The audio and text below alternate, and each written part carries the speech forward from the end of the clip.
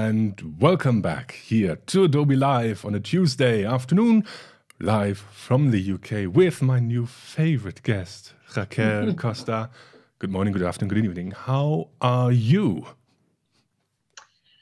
Hi, Tim. I'm a bit nervous, as I've said previously, but I'm really happy to be here. So thank you for having me. And thank you to everyone who's coming to join us during this live session. I hope you'll enjoy it.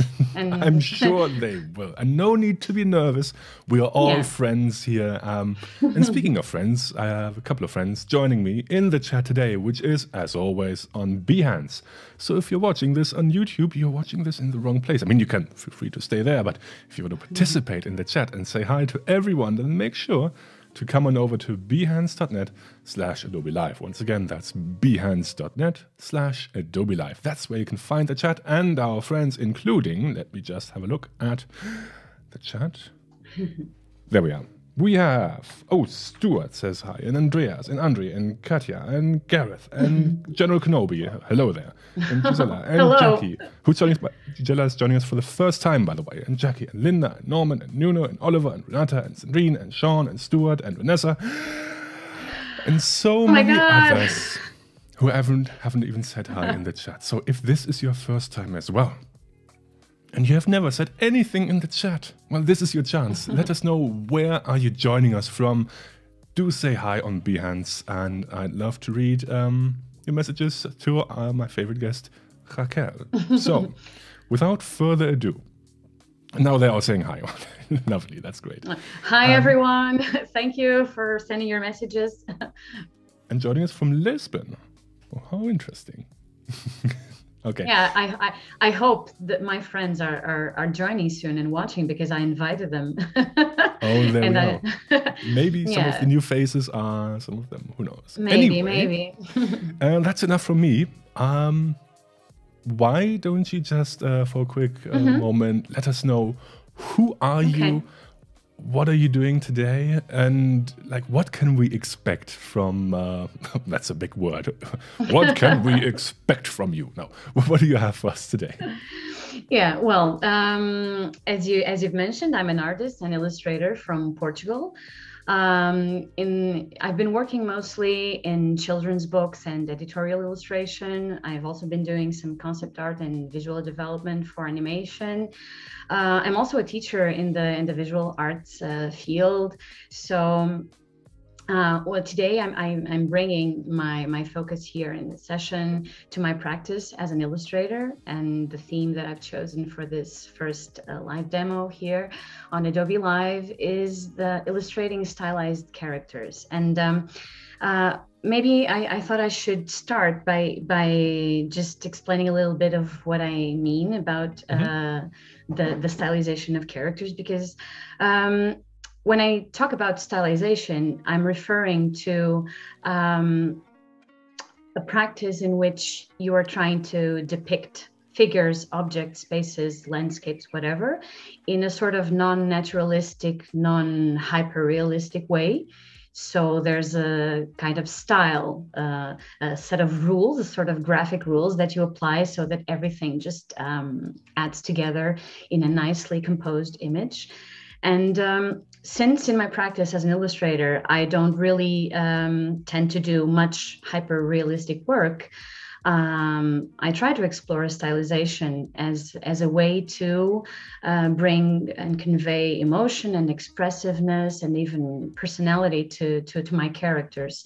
So the goal here is always to enhance the storytelling part of the image, because every bit of your illustration will communicate something, and so the way that you stylize your characters will also help reinforce or underline their attitude or their just a gesture or a pose. And if any of you just go through my social media platforms or my Behance profile, and for those of you who might know my work from before, you might know that I have explored quite a broad range of approaches to stylization. And I thought it would be interesting to start by showing you that a little bit. Yes. So, very quickly, if you haven't followed Raquel on Behance yet, and if you are on Behance, you can click on the info tab above the chat, and there will be a link to the profile, and you're free to check out all the work that she's posted in there. So, and Stuart already says, "Oh, this is going to be good. Her work is amazing." Well, oh my God, thank you for saying that. If you have any questions along the way, if this is your first time, we will answer your questions live. So do post them in the chat on Behance, and I will do my very best to interrupt Raquel in the rudest way possible and ask all your questions. No problem. I'm fine with it, Tim. You can interrupt me as much as you need to. I'd love to hear the messages and the questions that our guests are sharing with you. So let's hop on over to your iPad, I suppose. Yeah, of course. I don't want to bore you, and I don't want to take too much time of this session with this part, but I have here a selection of just a few images where the main focus of my work was to stylize characters in a certain way. And what I think I should underline here is that my approach to stylization, since I have this versatility in what I do, is that the style, the visual language of the work, it's aimed at a certain audience, and so it tends to be determined by the specific needs of a project. So, for example, I have an older project here. This was done for Vodafone, the communications company. They have this online brand activation game where you have the ability to collect cards, special in kind of like a collection of character cards.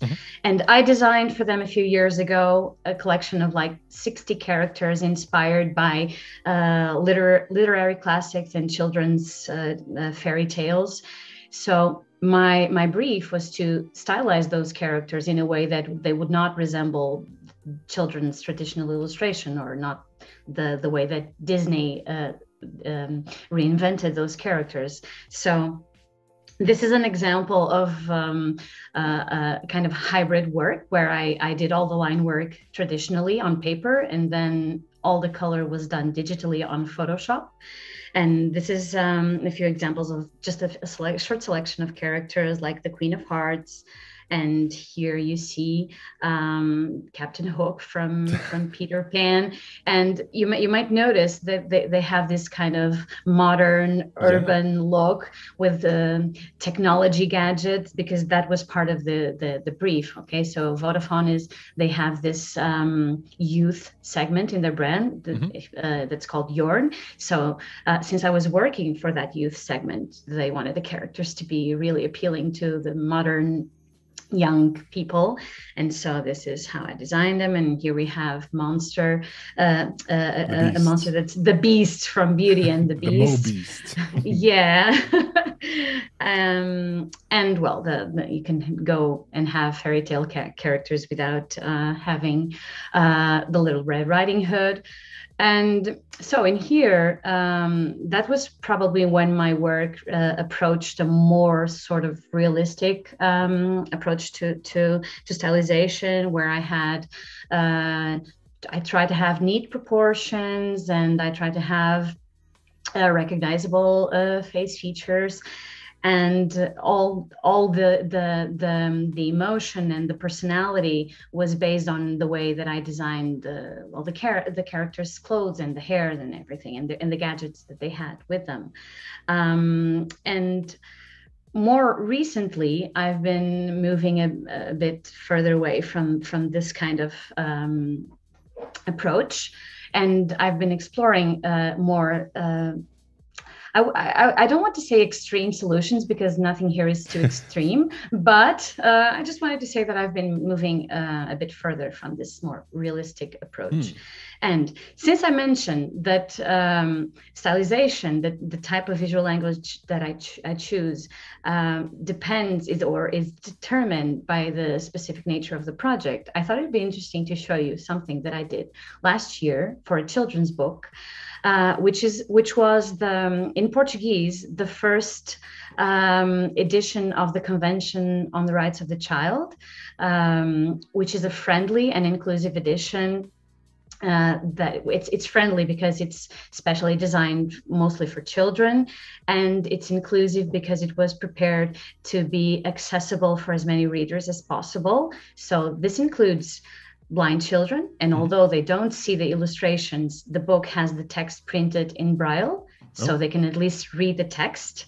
And if the blind children have their parents reading the book with them, they can always explain the illustrations to them, which is something really, really cool. And there was a specific aspect of that book, which was that in between children with normal vision and children that don't have, unfortunately, no vision at all, you have children with very low vision. And that determined the specifics of my stylization, because I had to create a visual language that was based on really simple shapes and really bold colors, so that children who don't see much fine detail could read and interpret the images easily. And then this was the first illustration that I created to be featured on that book. This was to be approved by the editor of the project. And in terms of the visual language, it worked out fine. Simple shapes, bold colors, really simple backgrounds. But then another layer of specifics in the brief came up, which was, okay, so this is really, really, really kiddie illustration for really young readers. But we want this to be broader in range. We want our audience to be not just first readers, but also teenagers. And so teenagers will just run away from this type of illustration because it's, that's for kids, and I'm not a kid anymore. So then I had to reinvent my approach to be based on the same rules, but to be more appropriate for my target audience. So I ended up coming up with this, which was eventually the visual language that was utilized in the rest of the book, in all the illustrations. So it's kind of the same composition. The characters have the same attitudes and are interacting in the same way. Their characterization is done in the same way, because it's like a multi-gender, multi-racial group of friends. And but I depicted them in a way that would make them seem more adolescent-like and more appealing to an older audience. So this is. You're getting compliments all around. Sandrine says, "I love the texture; it's quite subtle." And also, thank you. For the other illustrations, I like how the map shows a warning of the wolf. Oliver says it. We have Jackie again with the details, Crocs on the shirt. So love all around for your work.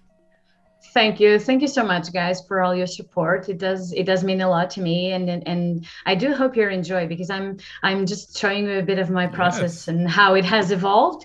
And I do learn a lot from hearing other professionals and other creatives talk about their process. So I hope it does the same for you. And well, without further ado, the kind of stylization that I'm bringing you here today to do a little short demo on is something more on the lines of where I go more extreme and not so close to a realistic approach. In these kinds of drawings and illustrations that I've done throughout mostly last year, what I was trying to do is create a composition based on a character, where I'm focusing on notions like balance and contrast and rhythm. When I talk about these things, balance is when you know that every part of your composition is in a dialogue with the other. So you have a good balance with, for example, just plain line work and shading or bold filled shapes, for example. The balance between negative space and filled space, so something like that. And in terms of contrast, of course, it's contrast in values, in dark and light aspects of the image. It's also contrast, for example, between hard straight lines, kind of geometric approach to line work, and then being contrasted with flowy, organic, curved lines. And also, one of the things that I wanted to play around was with this dialogue that's also kind of contrast between a certain flatness and volume. Okay, so you'll notice that in images like these, the ones that I'm showing you, there are aspects of the image that I like to leave plain flat, more graphic, more minimalistic in their depiction, and then make a really bold contrast with more detailed and shapes with added volume, mostly through shading and texturization. Yes. So especially around the hair, I noticed some really great volume, and the chat also noticed they're saying the way you did the hair is so creative. This is a great work. Congratulations. Thank you. Oh, thank you. Thank you so much for the support, guys. And I do try to use the hair as a main focus of contrast because, for example, I think this is a good example because I focused most of the flatness in the character's body and clothes. And then I thought that the hair by nature is such an organic shape because it doesn't have hard edges that you can recognize. So even if I designed it as a really defined shape, I can still play around with this flowy notion of it being having movement. I think that's one of the things that I like to play around with is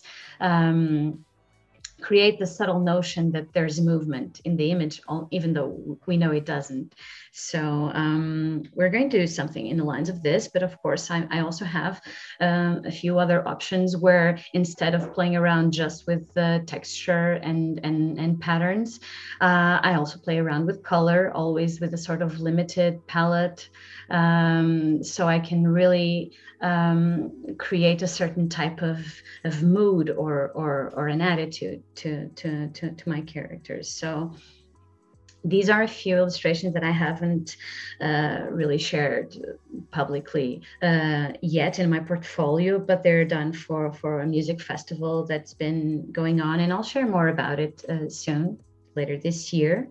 But so it's all about trying to think of basic shapes when I'm thinking of doing these characters. So simplified shapes, strong outlines, so the pose or the gesture is clearly defined, and then having all these things balanced together in a way that when you look at the character, their pose or their gesture communicates something to you about that mood or about that personality.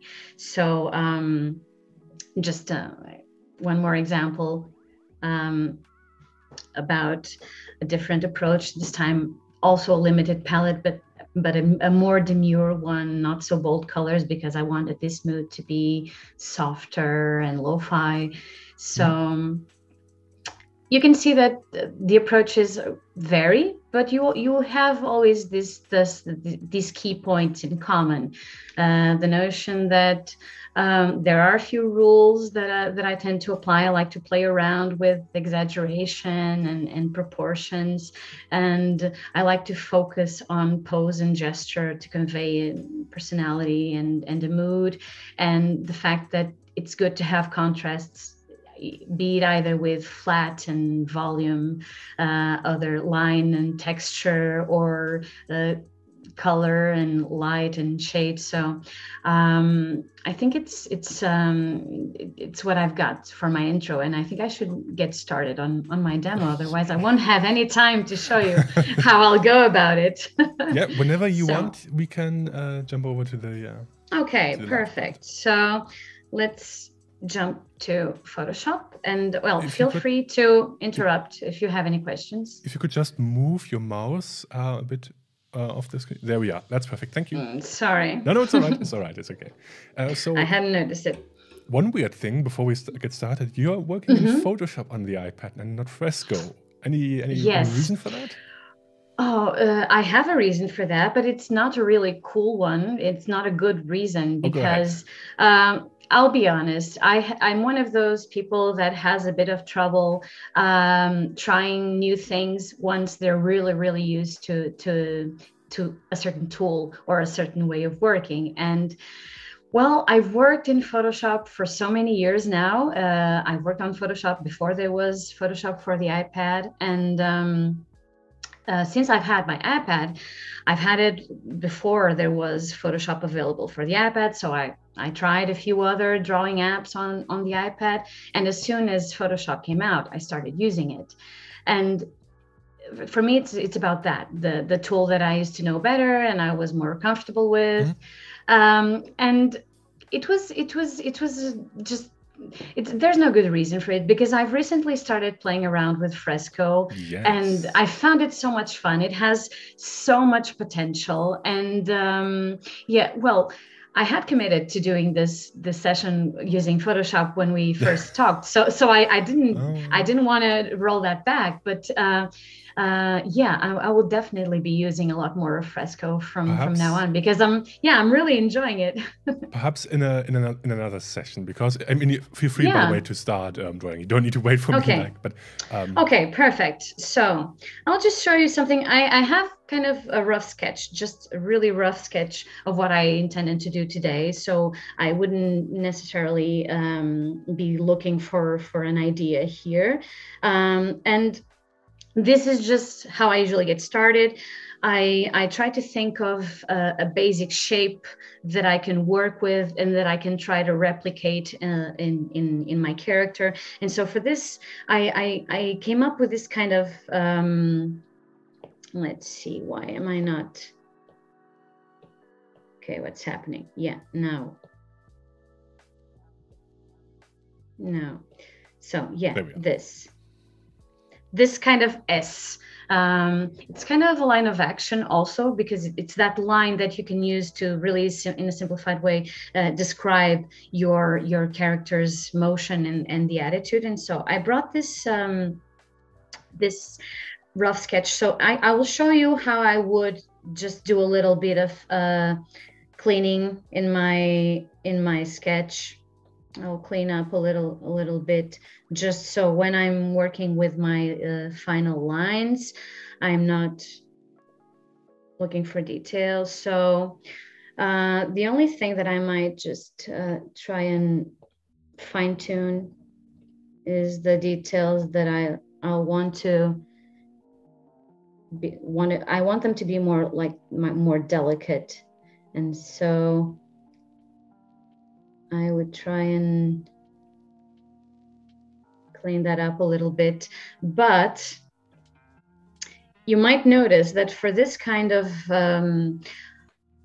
approach to stylization, since I'm really looking forward to that spontaneity of lines, I don't like to clean up too much. So, okay.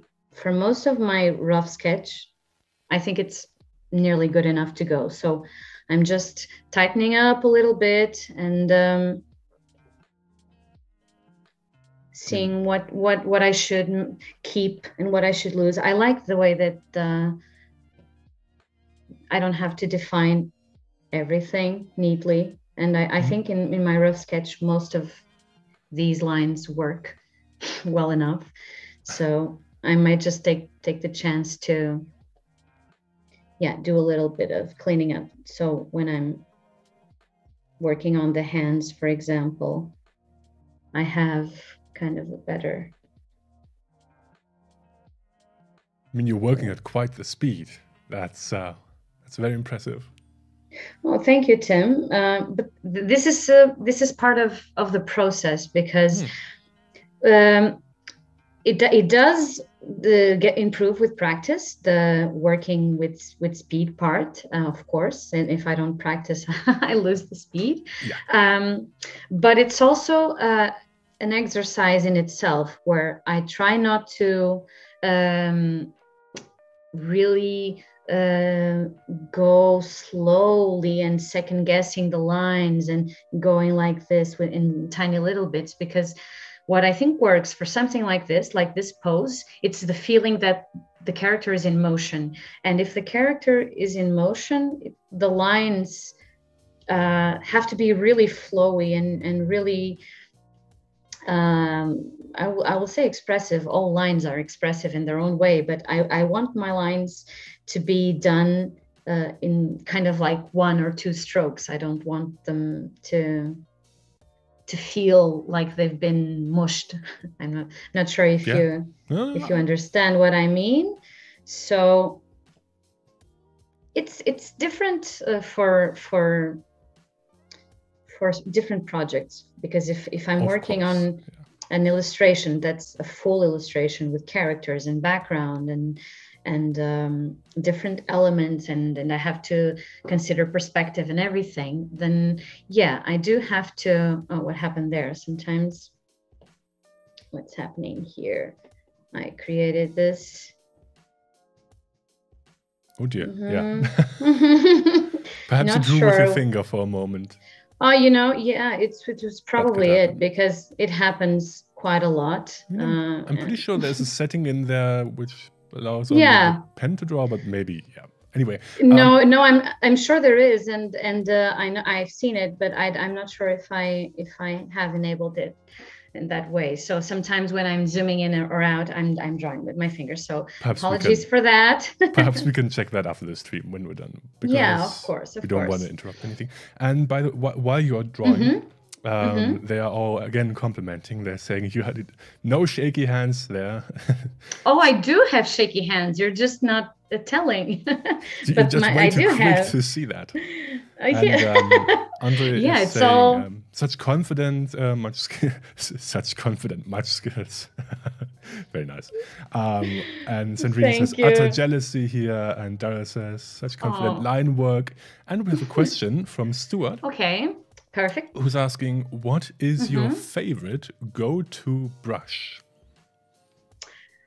Well, I do love the one that I'm using for sketching, the animator pencil. And well, the go-to brush, it depends on what I'm working on, because for example, in a project such as this, where I'm trying to work with fine lines, I will look for a fine line brush, and if I'm just using a more crayon-like style, I will try and find that. But I've been using a few of Kyle Webster's brushes. I admit I'm a fan of Kyle. I've mentioned it before to Tim, and I use his brushes a lot. And for example, I do like this one that I'm using now for the inking, which is kind of, it works. Let me know that it's this one, Guelph Pro. I find it has kind of like a nice flowy, like brush pen or something, or marker. I love the fact that I can, as you see, create really fine or really hard lines, taking advantage of the pressure. And so which one was it again? Can you show the? Yeah, I'll show. It's this from Kyle's inbox, the Guelph Pro. I'm using Guelph Pro 2 because then the differences between them is, like, for example, if I use I'm not sure if you can tell the difference, but the Guelph Pro, the first one, is more like a used brush pen. So the ink, it's not running. It's perfect, right? It's a bit dried up. Yeah. It's a bit dried up. So for this, since I want a bit more hardness to the color of the lines, so I'm using. I wonder if it could almost be done with like the Fresco vector brushes. It could. And we have just a very quick. Oh, and Sandrine is waving. Hi. Okay. Great. Apparently, Automat is sleeping today. We have also a comment from Paul. Really great work. I looked at Instagram beforehand, so if you don't know the woman, you've overslept the world. So yeah. But Paul, thank you very much for the message. But no need to post that 5 times in the chat. But thank you very much. It's a nice compliment. But we've seen it now. Or maybe I've just got a déjà vu. Thank you for the support. Anyway, right. And Oliver says iPad Photoshop does have an option to disable fingers. It's called Stylus Only Painting. But you have to go back to the home and tap on your face. You have to tap on your face. Yeah, that's what I do every day. Just tap on my face. So because I haven't done that beforehand, so you'll keep seeing that my finger trying to join the painting. We spent some time in that exact menu just before the stream because we had like the presentation mode enabled where you could only see the canvas and not the interface. So it's fun. It's fun. All right. Yeah. And Vanessa also says, I've gone back to the basic round brush nowadays. And surprisingly, just the basic round hard brush can be a great tool to work. And yeah, I agree, because as you will see in just a little bit, I'm going to use it as well, because I found that it works really, really well for that effect that I'm going for. You'll see in a minute. If you remember the kind of same style characters that I've showed before, there was this shading done with kind of like a grainy texture, and it's done with a soft round brush, just in dissolve mode. So I will show you in just a little bit.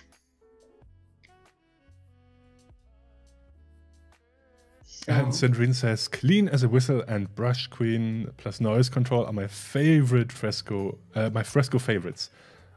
Yes, I've tried noise control, and it's a favorite of mine as well. Here on Photoshop, I like also for line work, Belgian comics and the comics letter for a bit of more stable line. Oh, so there you go, drawing with my finger. Thank God for the undo button. Yeah. And for example, for this longer lines, I'm going to probably have a little bit more of smoothing, so I can have Photoshop work with me. So and stabilize. The best part is, after you're done, when you're finished with your illustration, you can always export it in the desktop version, to the desktop version of Photoshop, and continue or refine it or share it or do whatever you want. And Sean says, finger painting on Adobe Live. Yeah, that's it. Exactly. It's really, really cool. So I'm almost done with the line work and moving on to texture and such really soon. And so I'm just going to fill this up.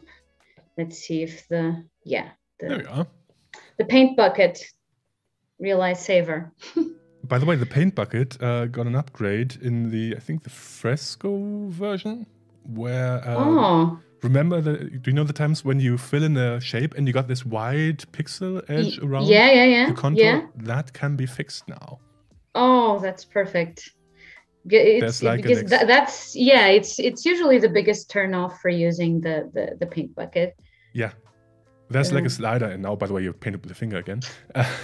There's like a slider now where you can then increase or decrease the contour, and you can fill in that wide pixel edge. I'm not sure if it is part of Photoshop. I would check right now. Okay, I haven't checked yet, so I'm not sure. Well, you could just continue drawing. I will let you know in a moment. Yeah. Of course. So done with the line work for now, and I'm going to move to filling this with some textures. Okay, just maybe something here. Okay, I don't think it is part of the Photoshop on the iPad version yet, but it should be part in Fresco. Okay, perfect. Just So doing a perhaps little for the bit. next, when you're joining us again, hopefully, fingers Oh crossed, yeah, if then we if can. you'll have me, if you'll I'm have me, pretty sure chat. Perhaps we yeah. can ask the chat. I mean, we aren't even done with the stream today. But who would like to have Raquel back? Let us Oh, know in the chat. Anyway, thank all you right. for the support. Okay. No light bulbs. Yeah, no, Sean. I know. Don't remind me of that stream. Cool. Now we have. Oh, I guess you have done the line work. I haven't done anything. I'm just sitting here. Yeah, I've but done the line you've work. shown your support, Exactly. which is important. And so Yeah. for since I'm working with this all these basic shapes, what I like to do that helps me speed up the process is I create like with a lasso tool, I create selections of the shapes that I want to have. Okay, so this didn't work because I let it go. I am going to create selections of the areas that I want to fill, and I'm going to first fill them with a flat color so that I can later keep loading them as a selection.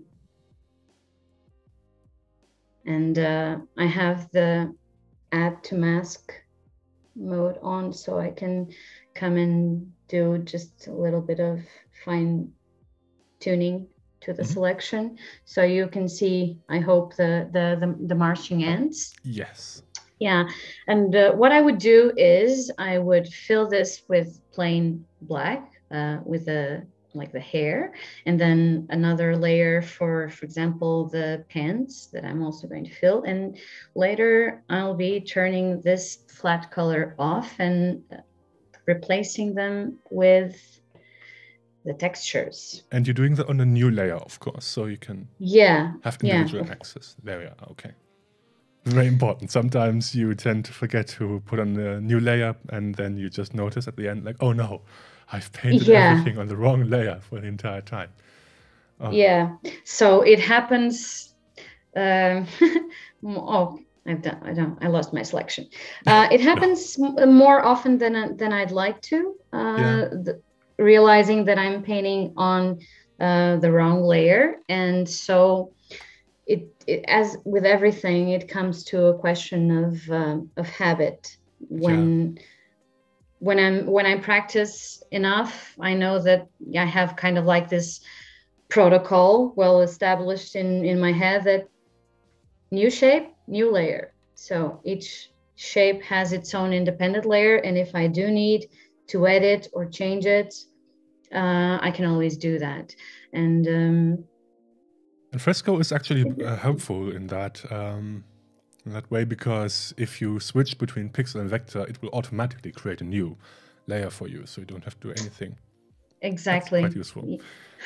And by the way, we have the results from our very informal poll about asking you if you want to come back. And the results are in. They say Sandrine says yes, Oliver says yes, Stuart says yes, Andrew says yes, Linda, Gisela, Clever, Daryl, Ildia, that's a cool name. They're all saying yes. So I guess you have to come back. Sorry. No problem. Yeah. I don't. So you're stuck with me. Yeah, nothing we can do about that. I think some of those weirder to pronounce names for you might be some of my students. They usually listen to me talk in Portuguese, but if I hope they understand in English, I'm happy to have them here. So, okay, let's see. I have the pants and the hair. I'll start working with the pants. New layer again. So I'm using this just to load as a selection. Okay, so loading the content of the layer. So this is just, I'm sure there are many ways to do it. This is kind of the way I do it. So that I can start by choosing kind of like, let me see, kind of first maybe with like a softer grainy brush, not too small. try and add a little bit of texture here, maybe not so big, and maybe not so much flow. Okay, and then this is the part where I go back to using the soft round brush. I like the version with the pressure opacity control and flow control. Mm-hmm.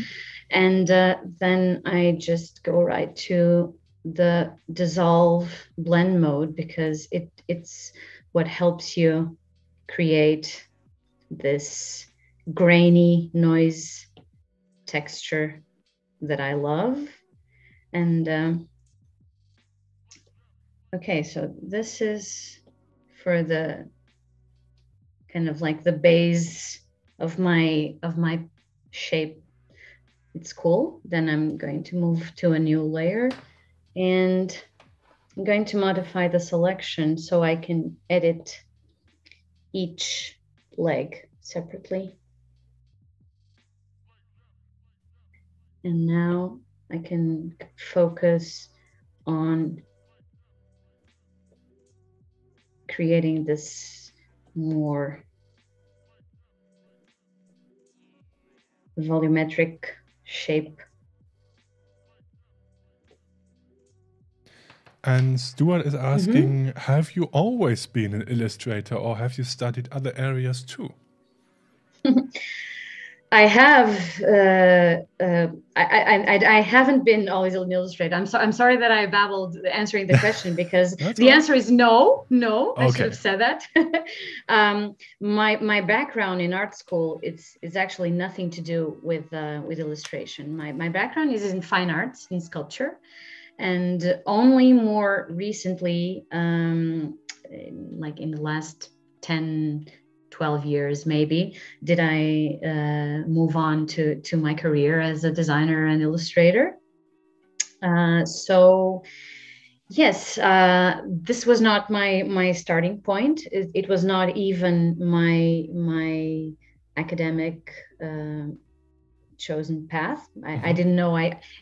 At the time, I admit, I didn't know it could be a choice of career path. So yeah, it was just finding my passion along the way and doing my best to learn how to get there and how to be best at what I do. So since I didn't get that starting point in art school, learning the basics of being an illustrator, I have to do it all the time. Yeah, just by myself, and I think it's cool to never forget that I'm always learning. So I'm looking here for something. I mean, that's why we're also here today, so we can learn these fantastic skills. And I'm pretty sure, at least I can speak for me and I can say I always have been self-taught in regards of Adobe and of course in art. And I'm pretty sure lots of you in the chat also have spent your entire life just learning things on your own, not necessarily going to school, or as I like to call it, the University of YouTube. Yeah. So and yeah, as we can see, doesn't matter if you which kind of training you have, as long as you are interested and as long as you're willing to learn and improve and take and invest time to practice. Yeah, exactly. You can become anything you want. No. Not always, not everything you want, but at least you don't have to limit. You don't have to limit your expectations and your dreams, because you can always try and aim for being something that even if other people said it's not a right path for you. You can always try. And there are certain job descriptions where I would like to have a trained professional. Like if I'm going to the doctor and he says like, okay, I think I've seen this before. Hang on, let me just look up on YouTube. I'm like, oh, exactly. That looks different.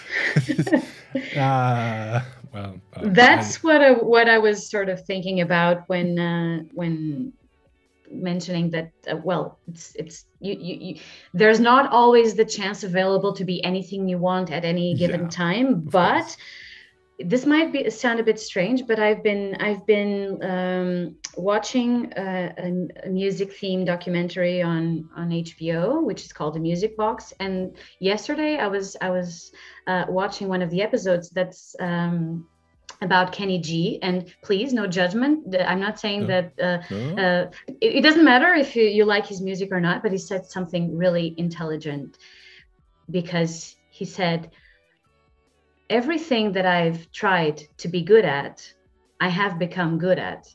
And then he explains it, because it's through hard work and practice. And I thought it was so cool, because he's a really talented musician, even though you might not like what he does. And he has other aspects. I do like a bit of Kenny G in the evening with a glass. Yeah, why not? Nice so. And by the way, speaking of practice and talent also, because people always say, wow, you are so talented. And like, no, I put in the work. I wasn't born with an Apple Pencil in my hand. Yeah, exactly. It took a lot of work. So no, I'm not talented. But thank you for the compliment anyway. It's a lot of work for everyone. Nobody. Exactly. And is good at something naturally. Unless your name, of course, is Sean Costa. In that case, you're just good at everything. Mostly also filters and layers. So, yeah. Anyway, right. So we are now, just for everyone who is joining us, who has joined us late, because I can't talk now. I have seen some new faces in the chat. Humorcon is just joining us, saying she's very late, but welcome in. We are just in the last quarter of the stream, so to say, where I'm joined by Raquel Costa, and she is working on an illustration, a stylized illustration. We have started the one with a sketch, which already was prepared, and then she did the line work, and now we're into the texture or the volume, the shading, whatever you want to call it. And yeah, that's what we're doing right now. And Biola says, Sean rocks. That's right. Sean is a pro. He's really cool. Yeah. He's also a streamer, by the way. Oh, perfect. And what I also like, and then I would be done with my with my rambling. What I really like is just building the community around art, and exactly. That's exactly what we want to do here as well. So now, back to you.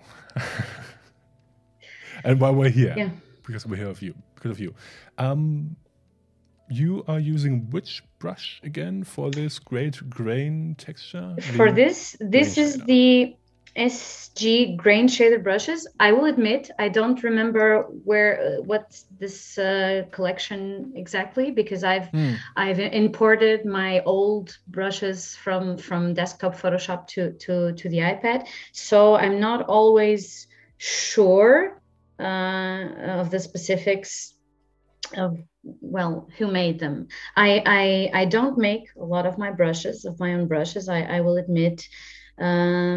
Maybe I'm lazy. Like I'm website sorry. Called Spoon Graphics. Oh, exactly. It makes sense. Yeah. I can post the link into the chat, and of course there are lots and lots of Kai Webster brushes which have perhaps a similar effect. And if you are a Creative Cloud subscriber or a Photoshop subscriber, they are free for you. Or at no extra cost. I mean, of course, Fresco costs money, or Photoshop, but at no extra cost. And I just saw some messages in the YouTube chat. And if you're joining us for the first time, just as a reminder for you, we are reading the Behance chat, and I will put the link for you in the chat. Okay. Perfect. So now I'm moving on to another shape in my character, which is her jacket or her coat. And I'm doing the same approach. I'm going to create a base solid shape so I can load it as a selection. and no, this isn't part of that shape. So just building the shape with a lasso tool bit by bit so I can roll around, rotate my canvas as needed.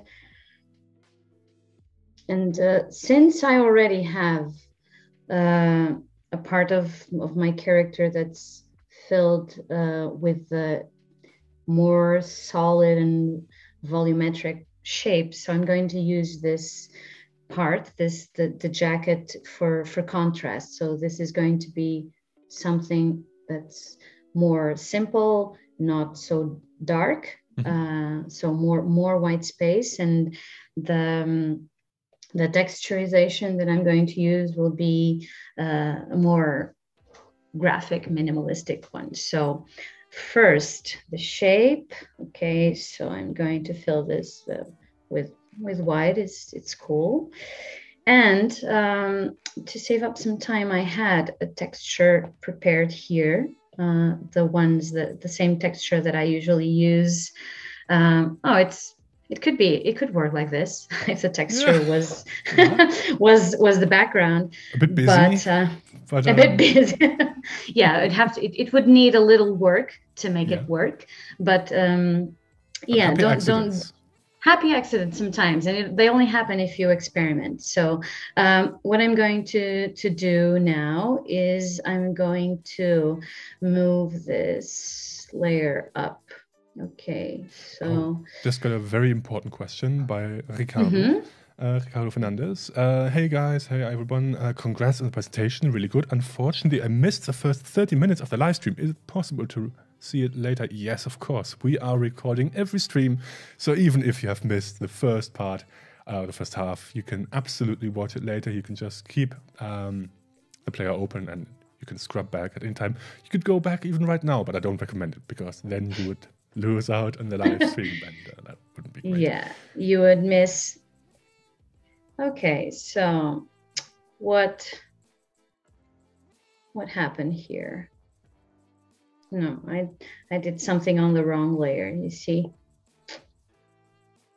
So what I want now is to, here it is.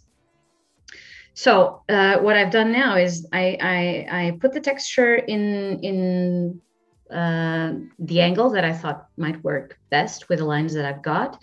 And so I just loaded up the selection that I've made of the jacket shape. And so now I applied a layer mask so the texture only shows in this shape.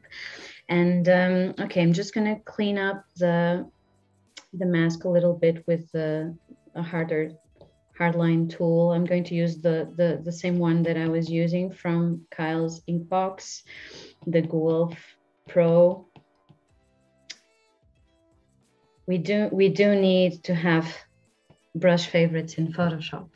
We do have in Fresco. Yeah, we do. I know. I use them. I mean, if you really want to create your custom brush palette, you can always create a custom folder or custom library and have them all in one group. So then you only have to look through the one list. Because I agree, scrolling through the entire list every single time, that's a bit too much. Yeah, and it's been a big part of my workflow on Photoshop for desktop and other apps to just work. It's good to have big collections of brushes for whenever you need them and for different projects, but it's useful that you have your favorites in one place when you need them, because in the end, as everyone already mentioned, we all have a few favorites that we tend to go back to, so it's useful to have them at hand. So favorites really important in Fresco. That's why I like it. And of course, the great thing about Photoshop on the desktop is you can search brushes. So even if you have a huge big list, you can always type in the name if you remember it. Pro tip: rename your brushes with your favorite character, and then you can find it.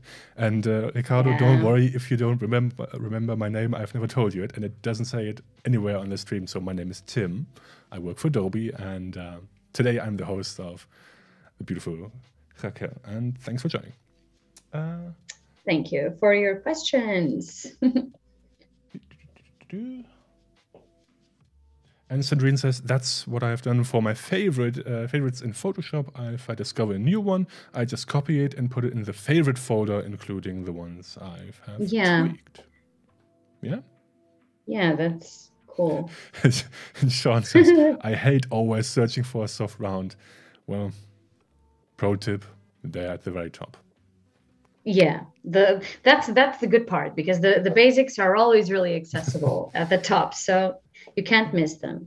So now I'm just going to do this little fine details, fill in some of this. Okay, maybe I've missed a joke. Perhaps it was a joke and I've just missed it. I mean, if you're looking for a soft round, you can just look at me after Christmas dinner. I'm also usually soft and round after that. Anyway. So now, just one thing that I haven't mentioned, and I will, I could do a lot more with this drawing, with this demo. Of course, I could try and work with a colored background. I can try and experiment with different textures. But since we don't have that much time, what I would like to mention is, when I talked about earlier in thinking in terms of the composition, that you have to have like balance and contrast and rhythm. And one of the things that I think about when I think about these aspects, it's having something that guides your eye and something that can work as kind of a focal point, something that creates a little bit of added contrast. And for some of these illustrations, what I've been working with is having a really small detail with bold contrasting color, something that the character could be holding. Yeah, I noticed that's something recurring, like a recurring element. Yeah. The one red thing in your illustration, always like a and so I thought it might be nice to have it here as well, because it's part of the visual language. So since it's all black and white, and since we didn't get to explore much work with color, it makes sense to have this element of added contrast. So and if it's not like brightness and darkness in terms of contrast, it can be a color contrast. Yeah, exactly. And I really like how it's still a very small element. So even though this pop of color is in there, it's not like the overwhelming majority of the image, which will then just ruin the whole effect. Yeah, it's a small detail. So now I'm using the round brush, the hard round brush again, just to keep it really, really sharp. As a time reminder, we have about 3 minutes, but if you need a bit more time, then we can go on for another 10 if you want. No, I don't think so. I think I might do later a bit of an extra work on this image, a few added elements for the background, the same as I did with the example illustrations that I've showed you, and I will post it on my social media later. So you can always check the final result with a little bit of more added elements. Because one thing that I think really makes up for the image, because right now it's just a character in a big wide empty space, and there's not really something that grounds her. So I do think it would benefit from having some background elements, even if it's just like I'm going to switch to here, something like this, because of the position of the hair of the character, you get a sense that there's wind, and if there was wind, there's motion. And so these abstract shapes and lines are just helping you get into that mood, and that feeling that you're in a space where things are moving and air is moving, air is flowing. So this is kind of has a similar attitude to it. because there's also the notion of motion. And so I might add a few shapes later. And so I'll share it on social media so you can see what options we could have. It almost looks a bit like she's listening to a very funky groove, perhaps by Kenny G, and just going down. Like, Who knows? And well, from here, it's really just I don't know. You can do whatever changes you want. For example, if I didn't want to have such a hard line texture, I could experiment with something more organic, but that would have sort of the same result. Let me see if I'm not working. I have to work on a new layer. What's happening? Okay. So for example, I could create sort of like a leopard. Oh, wow. Okay. Pattern. I don't know. I mean, that's quite the contrast now. With it's really, really different. So it does make a difference, and the image does change when you switch to a texture such as this. So I might need to adjust some elements of the drawing, of the composition, to better fit this, because this is a really strong texture, and it really dominates the image. But it's just so you know that when you want to work with contrasting shapes, contrasting textures, different types of lines, there's a lot of ways to go about it, not just one. So this one, okay, would be my favorite it feels more approach. Balanced. Otherwise, perhaps the eye would be drawn to the jacket immediately, and perhaps not the face or the red part. So, well done. I really like it. Thank you so much for staying with me for the session, and you've really helped my nerves just disappear. So I hope you enjoyed it. Say it, everyone is nervous before they go live, but after they're done, they usually say, let's do it again.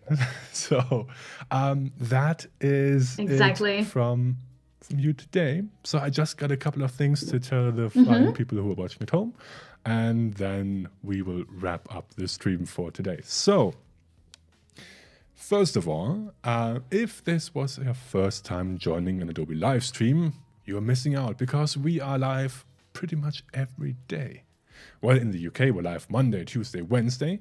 But in the US and also in France and Germany and all the other locations like Australia, we are live almost every day. And if you want to check out the schedule for the live streams, and if you're on Behance, you can just scroll down right below the player.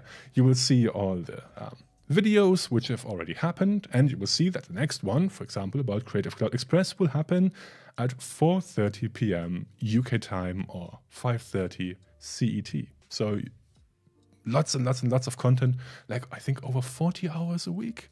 So certainly enough for you. And I've also saw a question in the chat, I think from Stevie, which is also related. Any suggestions at all, please, from you? Does Adobe have classes for beginners like me? Yes, we do. They are called master classes, usually happen every Friday in the evening, at least in European time, evening. And also we have something called the Daily Creative Challenges for Photoshop, for Illustrator, for XD, and for Premiere sometimes, and for Creative Cloud Express too, where we have small challenges every day for you to follow along and submit, and you will get feedback. So if you want to learn the apps, that's a great way to get started. And as always, you're very welcome to ask questions in the chat. And finally, I know it's a lot of info, and finally we do have our Discord community. So if you like, you can join the Adobe Live UK Discord. I will post the link to that in the chat. There we are. Right, that's it from me. I just noticed you did some final touches to the image. Should we? Yeah. Well, while we're talking, I was noticing sometimes when you zoom out, you see little details that don't feel so balanced. And so what I was working on was here in the hair, I was putting it a more hard light towards the edge of the left area of the hair. So kind of like adding a light direction that's more visible. So just very nice. Some fine details. Ricardo, yes, Discord is free indeed. Right, that is it for the day. That's our stream. So I've seen the many comments in the chat asking for you to come back. So maybe, who knows, maybe, hopefully, we will have you back very soon with another fresco session, perhaps. Who knows? Yeah, who knows? But that's it for today. Thank you so much for joining us. And at home, thank you for watching. If you like to rewatch the stream, you can do so right after this one has ended. This will be available as a recording, as are all the other streams too. So thanks for joining, and we will be back tomorrow with the next stream all about, let me check. Is it Tony? Maybe, I don't know. Now I have to find out. Hang on. Oh no, it's Tanya. Tanya will be back, and it's going to be all about creating your flyer for an online workshop. So catchy promotional material. If you ever did something to promote anything online, this is the stream for you. It will be a host. Tanya will be the guest, and Tony Harmer will be the host. And they will work in Illustrator and InDesign. So do come back tomorrow, same time, same place, same channel on Behance. Raquel, thank you. Any last words before we go offline? I just want to thank you, Tim, for having me and for staying with me throughout the session. It's been delightful to be here and share a little bit of my process and my experience. And thank you, everyone who came to watch. And I hope you enjoyed it. And I hope you can, well, return. And I hope I can return, because it's been a wonderful experience. Lovely. All right. Well, then, everyone, have a wonderful rest of your day, and see you either tomorrow or later during the other Adobe Live US streams. But bye for now. Bye.